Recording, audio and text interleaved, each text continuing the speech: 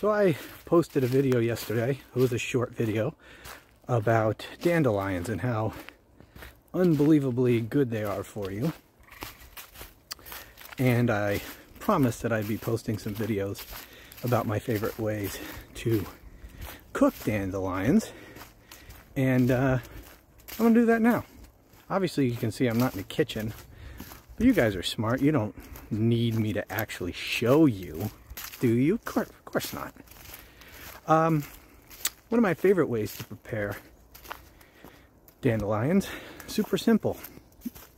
Sauteed with garlic and olive oil. So just get you some dandelion greens, rinse them, dry them,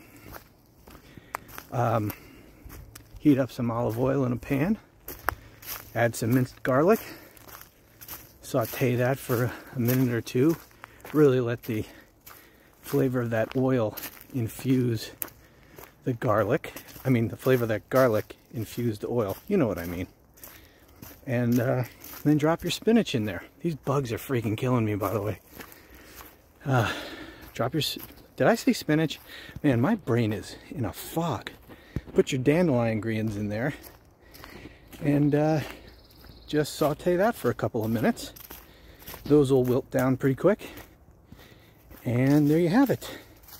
You can add a squeeze of lemon at the end for a little pop of acid, brighten it up a little bit, and there you go.